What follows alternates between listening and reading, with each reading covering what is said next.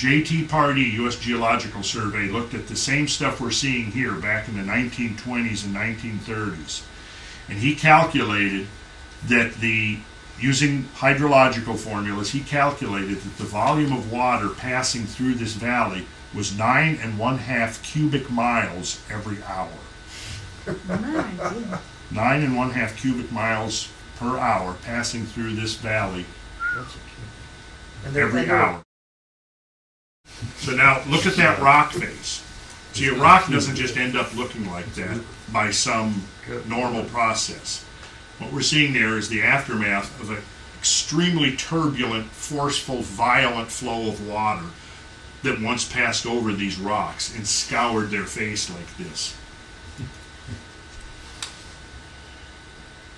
And what I was thinking was we'd all get canoes and we'll go down this Clark Fork in canoes. Can I bring my fishing pole? Yeah. Sure. We'll cook it.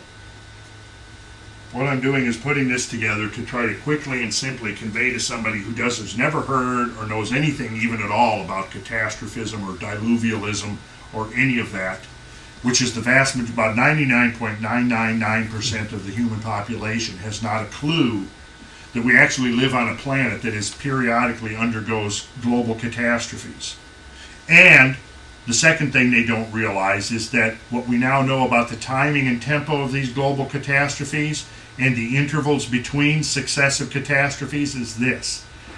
As we look at the last 250,000 years, and this is a fact that you should really, really ingrain into your consciousness, is this. In the last 250,000 years, the longest interval between catastrophes is the one we're in now. We're now in a record. We've set a record for having gone 10,000 years without a global catastrophe of the scale that we're seeing here. Well, actually, if it turns out that the Burkle crater that we've talked about in here is authentic, which it certainly suggests that it was, then we actually had a global catastrophe 6,000 years ago. However, it wasn't as severe as this one. And what do we use as the barometer for severity of catastrophes? Loss of life? Loss of life, exactly, Dolores, exactly. So, when this event happened, there was a major species loss all over the planet, with a few very significant exceptions. One of those exceptions being sub-Saharan Africa. Now, when one goes in, like to the work of early anthropologists, early part of the 20th century, where anthropologists are collecting tales, and there was a number of them, for example, that were interested in the unity of ancient mythic traditions, and so they collected tales, for example, the belief in giants. Many indigenous peoples have tales about giants. Well, the Bible talks about giants. And the Bible talks about giants. Also, many traditions have belief that human beings once had a longer lifespan. But of all of the traditions and their universality, the most prevalent one, found amongst the greatest majority of cultures the world over, is that of a great flood. I mean, far and away, that's the one that is most consistently reported in a whole variety of ancient traditions, the Great Flood. So, what we've got here is that there was, what you're looking at right here is graphic evidence of a Great Flood. Now, the point that I keep trying to make here is that academic mainstream has contrived a theory for this that keeps its significance limited to a strictly local or regional event. And what I'm saying, and have been for 20 years, is that no, this is actually evidence of a global catastrophe that manifested its effects regionally, and the way it manifested its effects in the southern Appalachians wasn't the same as it manifested its effects in Pacific Northwest, or how it manifested its effects, in the Mediterranean, or in South America, or in Europe, or any other place. But the catastrophe was pretty much global in scale, and it had varying degrees of severity depending on geographic location. North America and South America were the most severely affected by the last great global catastrophe, as would be evidenced by the sheer number of species lost. And South America actually, in my latest research, I've discovered that now the censuses in South America actually lost more megamammals than North America. More megamammals. So, Was there, yes, but the ice, there wasn't ice down there. there was not ice down there. No, there wasn't. But So, when you're- whatever triggered the catastrophe, it was able to cause a mass extermination in South America, but it also apparently was able to trigger the melting of the ice. Because, see, that is one of the unexplained mysteries of science currently, is where the energy source to melt the ice. It melted too fast. That's the problem. We've talked about that repeatedly in here, the energy paradox. Okay, so at the end of the last ice age, the planet lost half of its great mammals. Half. That was a significant loss. Okay, you've seen this. I'm going to go real quick. High water mark, pretty obvious, right? Strand lines, see the faint horizontal lines left over from the water draining away, just like we see on the mountainsides out in western United States. Can you see them? Yeah. They're visible, right? You see them, don't you, Whit? I see them on You the s- white. On the white, not the blue. Let's see. Yeah, I can't see them on the blue, but you can see them on the white. Yeah. Maybe she's- Okay, gravel bar, Delta. hummocky ripples. This happens when the water is too turbulent to build nice symmetrical ripples. Again, hummocky ripples. And what I'm going to do is speed through here. Here's a sandbar newly created by a flood, a small flood. You can see the scale there. Is that a pin? No, I think that's, isn't that one of the tanks from the space shuttle? Oh, no, that's a pan. Okay, that's a pan, I thought. Now, who remembers what this is called without reading the caption? Okay, go ahead and read the caption. What's the imbrication? Somebody tell me what the imbrication is. Well, there's lots of middle-sized rocks. Well, the stacking of the rocks. You see the stacking of the rocks? No, that. Kind of like here. Let me use this. Let me use these videos to show you. Here's a perfect. Here we go. There's imbrication. See it? Now, if the current flowed the other direction, it would do this, and your imbrication would be this way. This stacking of the rocks in this very peculiar fashion like this is definitely very prominently and unambiguously an indicator of current flow. This was after after a big rain up in the North Georgia mountains next to a creek. Sorry about the blurriness, but you can see the stacking. You see, look at here, you see the stacking? That's what's called imbrication. I am. Imbrication, just like the word right there. You know where that's taken? Well, Blue Ridge area of North Georgia. Yeah, actually I remember where it is. It's I can't remember the name of the creek right off the top of my head. But it was about 3 or 4 years ago. My guess is that those rocks probably aren't like that anymore. Why, were you going to go up and look for it? Oh, you like nice rocks, right? Yeah. Yeah. Pretty rock.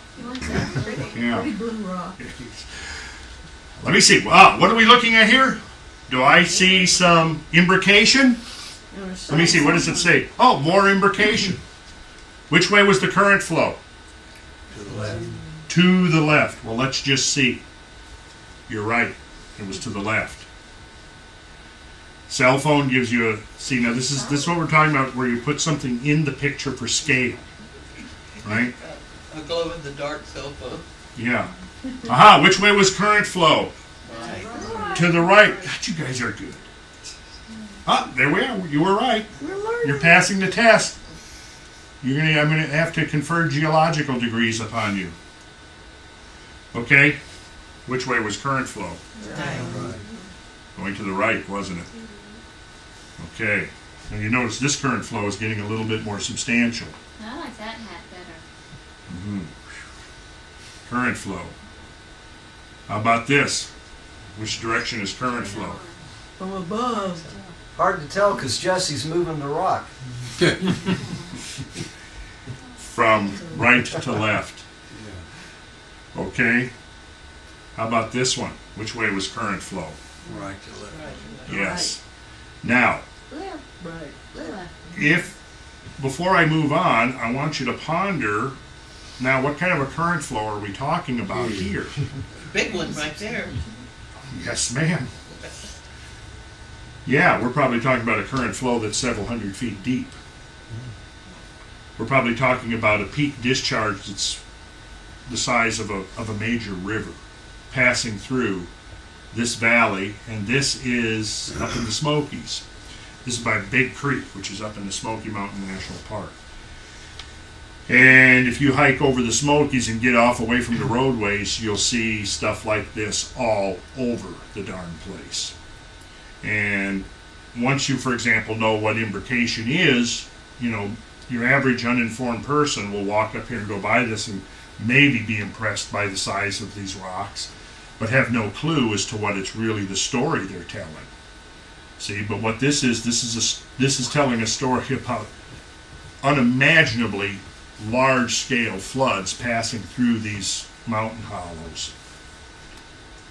If you look at the size of the trees are not that big. They're young trees. Yeah, they're young trees. So if you had that happening, those trees would not be there. No, those trees would not be there. And you can see that, you know, the trees have grown up in between the rocks, so the rocks haven't really moved. And my guess is that this was probably logged over in the early part of the 20th century. I think a lot of it was. Small gravel bar. Gravel bar. Ah, here we go. Beautiful example of scale and variance. Look at there. You see the delta fan? Right there? Looks just like the Nile River, doesn't it? If you look at NASA photographs of the mouth of the Nile, it looks just like this. In fact, what we see is multiple delta fans here splaying out.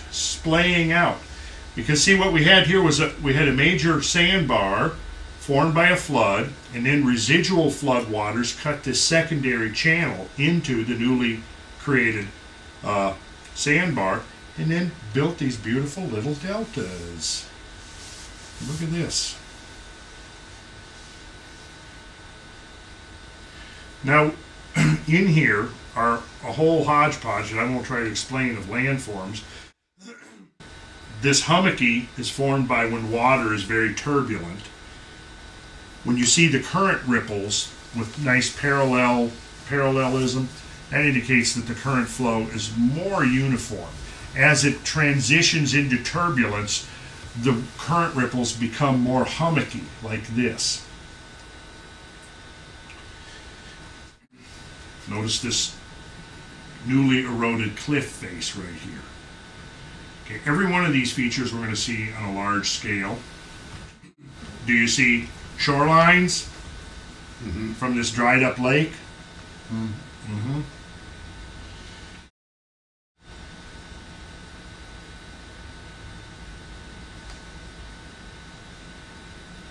You can read this here.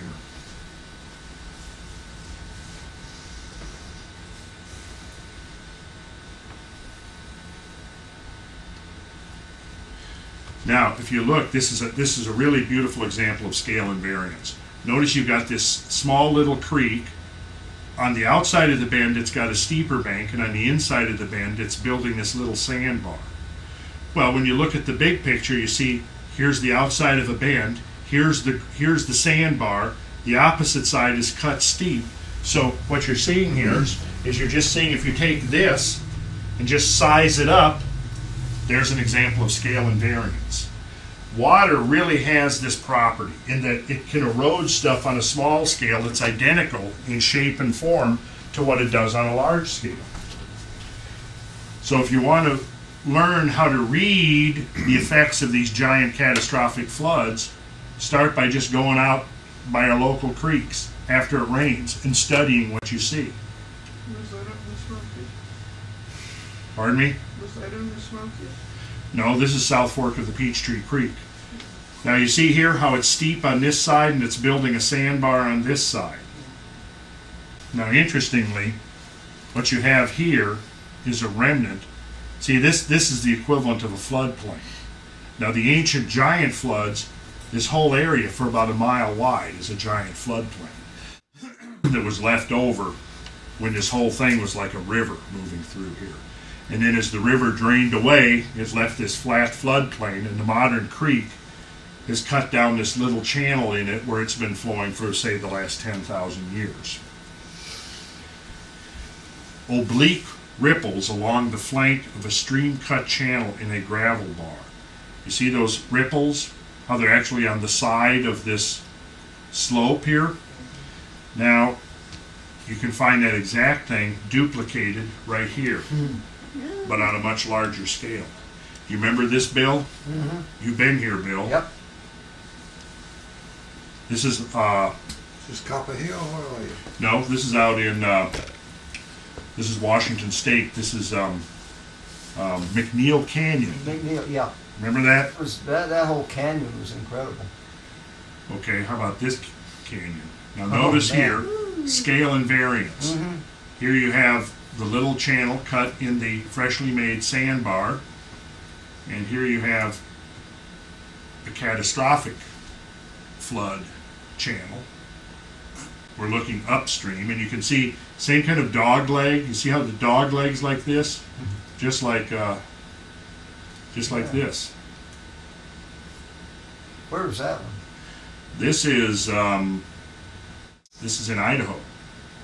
This is in southern Idaho. This is near the Snake River. Oh. In fact, this right up just off the slide is the Snake River Canyon up here, and this thing opens into it. Mallard Gorge. Mallard Gorge. Mallard I Gorge. gotta look at that on the satellite map. Yeah, Incredible. yeah, that's incredible. And you can see the road down here Yeah. for scale.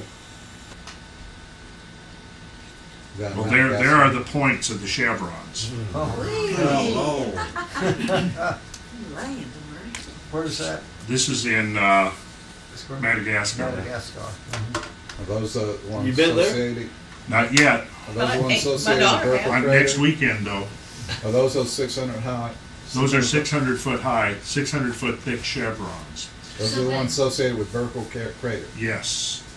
So Yes. The hill is a deposition of the gravel, or the hill? The hill is composed of material that was dredged up off the ocean floor from 12,000 feet down. So the ocean came in this way? The ocean came in. The ocean came in from the right, washing a lot of material up, and then as it flowed back out, it created the chevrons pointing in the direction that the water drained back off. So This those is hills on should the be- island of Madagascar. Yes. So- Well, here I've got that field right there is 3 miles wide. And that cross section is fairly close to the photograph we just looked at. Huh. What's the white? That's probably a sand deposit. Probably like big sand dunes that have been left over. And here's more. This is Australia. And what you're seeing here is evidence of tsunamis, giant tsunamis that have come in and traveled 10 to 20 miles inland and left these huge deposits on land. These deposits here are probably the counterpart. See, this is the southern part of Australia. Madagascar's up on the other side of the Indian Ocean. These are probably the counterpart. And they're probably related to the Burkle Crater impact event It was in the Indian Ocean. that was in the Indian Ocean and probably was responsible for the legends of Noah's flood.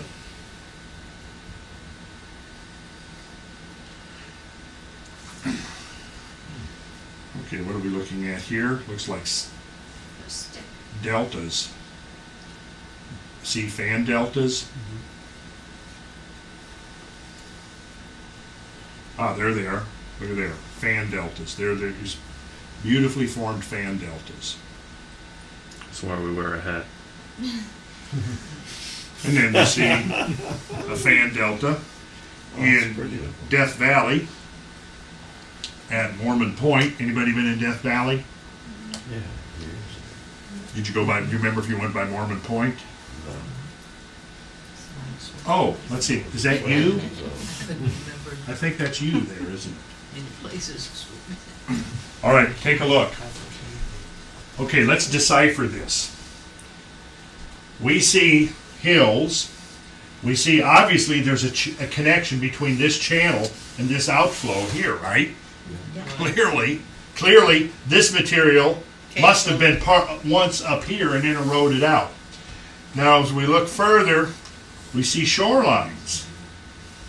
See the shorelines? And we see that the shorelines are cut by these gullies, and it also looks like the shoreline is cut by this big channel here. Now, let's look further, and notice here, we've got a little smaller fan forming right here, don't we? And it's sort of a smaller version of this, which is a larger fan. And then we see that we have this shorelines up here, which are almost 1,000 feet up off the floor of Death Valley. How come there's not shorelines on the opposite side of the big gouge in the middle that would match the other side? Well, it looks like there's been a lot of erosion over there Okay. and slumping. So if there's erosion and slumping and so forth, that's going to obscure. Really, when you look in Death Valley, all you have is selective preservations of the shorelines. But to somebody who knows how to read them, they're pretty evident. Now, which was first, the shorelines or that gully? Shoreline. Shoreline. Shorelines were first because they're cut by the gully. Exactly. Which was first, this big fan or the little fan? The big one, obviously, right? Now, the Holocene is the last 10,000 years of more or less normal, what we think of as familiar Earth change. This fan has been created. This is the Holocene fan, right here. This is probably repeated events, perhaps larger than the one that created this, flash flood events that would have washed this material out and spread it into the form of this fan. Okay, now, I said this isn't finished yet, but when it's finished, I will have aerial views of this whole scene so that you can see that, well, if you look at this, let's look at the little fan for some scale and variant lessons. Do you see that in the little fan, it's incised by these marginal gullies, right? They're small gully. They're small gullies, but you can see how the fan, the low-bake fan, is incised by those gullies. So what you had is the fan was created, and then more water flowed over this newly deposited fan and cut new gullies into the new fan, right? Well, here's what you got to realize, is that this is a fan, and it stands in relation to this fan, but this fan is just a small fan compared to what this was. This is actually a gigantic delta fan right here. And just as there are small gullies cut in the perimeter of this, there are large gullies cut in the perimeter of this. The sequence of events here was you had a massive inflow of water into Death Valley, washing material in and creating submarine deltas. The water rose up to this height and then slowly evaporated away because Death Valley has no outlet to the sea. It's an inland basin. So once it filled up, the water had no place to go. All it could do was slowly evaporate away, which it did, leaving behind this mineral deposit, this saline layer that you see here that's all this white stuff that's been buried. See, if you were able to sweep this delta fan away, you'd see this white stuff under it, which is salt and minerals from the water having drained away, evaporated away slowly. So what you got to picture here is you've got various scales of events superimposed upon each other. You have a little, this is probably some from a flash flood, say within the last 10 or 20 years. This is from a series of larger flash floods that have occurred during the last 10,000 years. And this is the fan created by the gigantic floods at the end of the last ice age that washed this stuff in, filled it up to here, then the water drained off, and only after the water drained off was it possible to start cutting these gullies into it.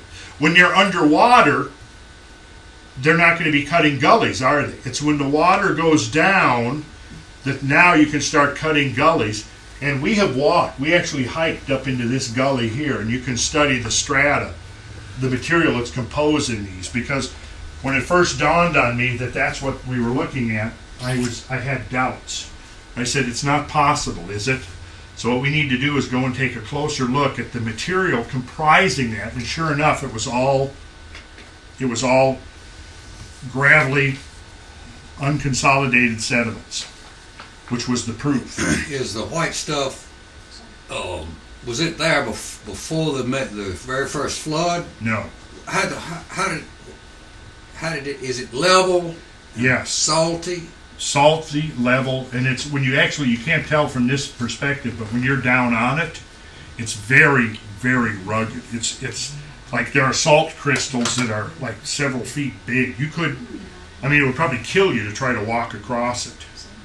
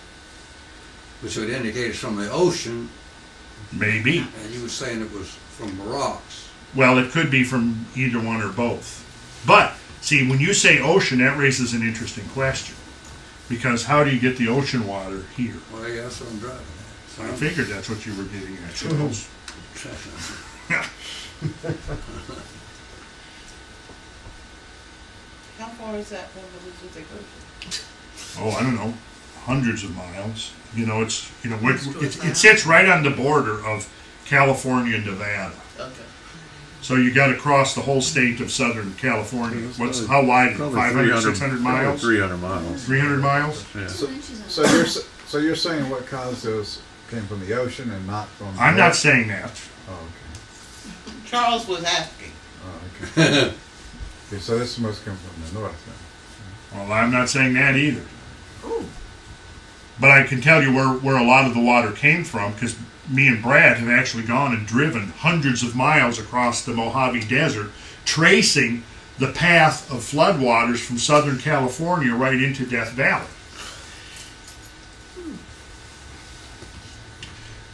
Now, you saw pictures of gravel bars next to the creek. Well, here's a gravel bar. It's the mouth of this thing right here. This is Moses Coulee. Here's a gravel bar that's 5 miles long and probably 500 feet thick. And what did they have to do to the soils to make such beautiful farms? Beautiful farms, irrigation. That's it. But if it's all gravel, you still, I mean, Well, see, here's the thing. After the floods were over, the silt. there was a frosting of loess deposited over everything. This mysterious material called loess, which happens to be very fertile stuff. And so you had this layer of loess deposited all over these hills after the last flood. In some cases, the loess is 6 feet thick. Well, why is it mysterious? Why is it mysterious? Where did it come from? Well, that's part of why it's mysterious. Where did it come from? And it has peculiar characteristics that in some ways makes it look water deposited, but in other ways makes it look like it's wind deposited. And geologists have been arguing for over a century whether it's wind deposited or water deposited. And I say it's not a matter of either or. What about both? Yeah. It's a matter of both, as Elizabeth so astutely observes.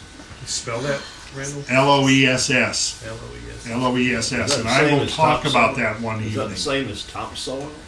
Well, it is. It forms topsoil. But see, now out here in this semi-arid climate, with 15 to 18 inches of rainfall per year, it doesn't do much. But as soon as you put a little bit of water on it, it turns into that green stuff right there. That's all you got to do. Put a little bit of water on it, and it just comes to life. And where do they grow it? Powdery. What is that? Strange. What is that? Area grow most of? That's probably orchards. Yeah, it looks like fruit trees. I think it's fruit trees. Do you remember, Brad? Apples. A lot of it. They grow a lot of apples here for sure. Yeah, I can't remember right there. A lot of apples, a lot of wheat. You're in what? Where are you now? That's the Columbia River right there. So we are in eastern Washington State. Potatoes. Beautiful. Oh, it's beautiful. It is gorgeous. Oh, this is just magnificent. Where Okay, are the flat salt plains they use for racing, and that's Bonneville. That's Lake Bonneville. why is it not cracked and all? Why did it? I used to. Why are there no desiccation cracks? Right. Why is it so smooth? My guess is it has probably to do with the nature of the salt. You know, because what happens is with clay swells when it gets wet. Right. I don't think salt does. Clay swells when it gets wet. So when it dries out, it shrinks, which causes it to crack. Okay. What's that landing base where shuttles out in Southern California? Vandenberg? Edwards. Airport. Edwards? Near Palmdale, California. That's real flat, right? It's the Mojave Desert. Yeah. It's pretty close to that. Okay, what I want you to do here is notice the terrace. You have a flat topped thing with a steep bank next to the water. And this is again South Fork of Peachtree Creek. And then we see this, same deal. Now this gives you an idea. This is the Columbia River down here. That's Chelan. Did you say that? Chelan? Have you been there? I lived out in Seattle for Well, 10 then you know years. this I area know this well. whole Yes, area. this is taken from Chelan Butte, this Yeah. picture. Chelan Butte. That's where this picture is taken. And you're looking across, you're looking east here. Across, this is the Waterville Plateau out here. And what we see here are these giant terraces. And to picture how a terrace is built, I need to make a graphic of this, but you've got a trough picture, and you've got this sediment-laden water moving through it.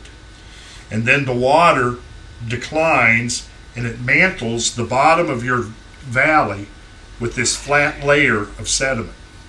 Okay, now that's the flood. The flood goes away, and then you have residual flows that are transitioning between the giant flood flows and the modern water flow. And in that transition, it cuts down into the flat, soft terrace materials that has been left by the flood. And that's what you're seeing here. So when you travel up the Columbia, there are many places where you see these terraces are like shelves on both sides of the river. And that's a sure indication that there was once a huge flow of water through here. And in fact, all of this erosion is because this was temporarily an inland sea up here that drained over these hills down into the Columbia Valley, filled it with hundreds of feet thick of sediment. So each of these things is an indicator. If you learn to read them, each of these things is an indicator of these giant catastrophic floods. And neat golf course. Yeah. And here we're looking at, from 6 feet up, we're looking at a gravel bar with hummocky features and exposed gravel. And here you see the same thing, but the difference is this is 2,000 feet up, and the larger pebbles here are the size of Sam's house.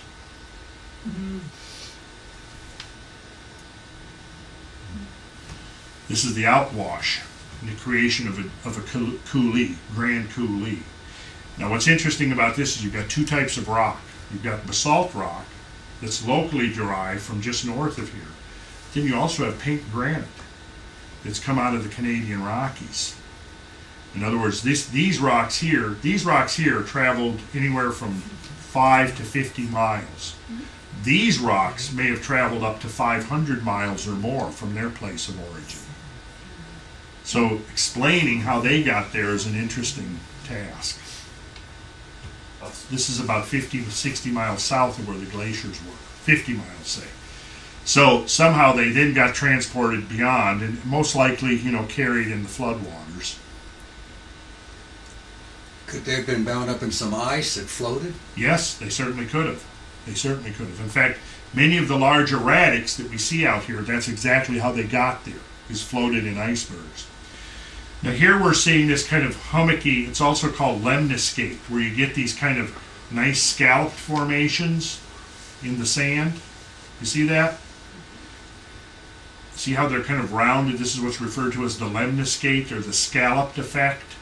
You have almost like a little pothole there, and you see the roundness there, and how these forms are. Well, here you see the same thing. Wow.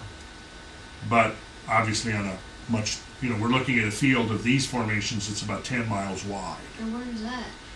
This is also in Washington State. In fact, this is south of and created by the same water flow that created this.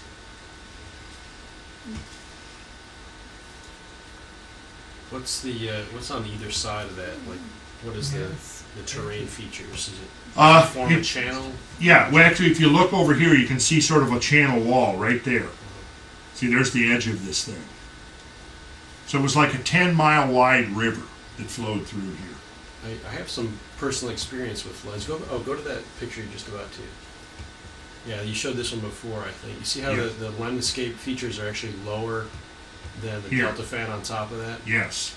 I think that the turbulent flow was probably caused when the water was receding back into the channel.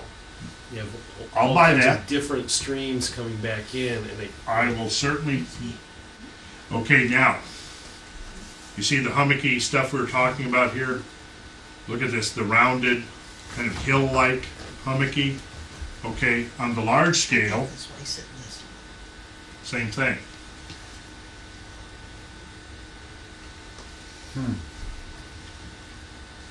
Now look at this. Okay, so now first go back.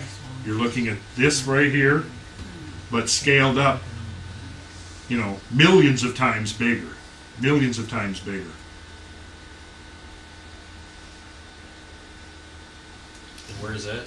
This is southeastern Washington State. This is in the fall. If this was about 6 weeks earlier, this would have all been green. Let's see, I may have, let's see. Yeah, like that. This gives you an idea of how fertile it is. This is loess. Everything you see here is under this layer of loess. And you just put a little bit of water into loess, and boom, it just springs to life.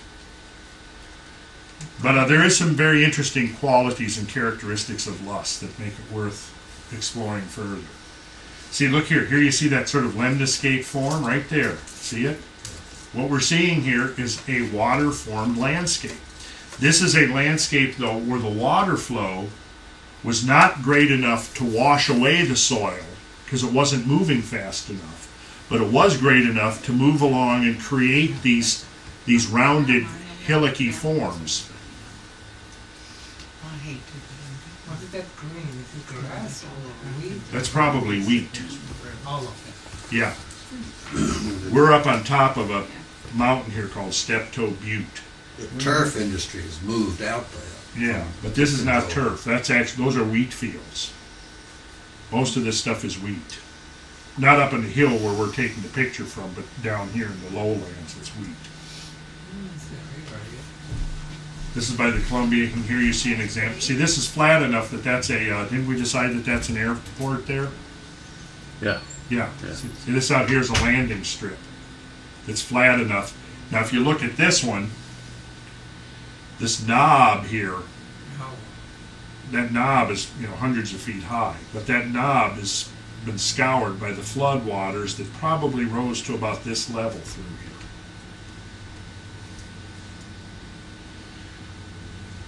And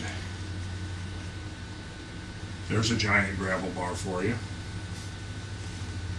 And there's a house down there to give you some scale.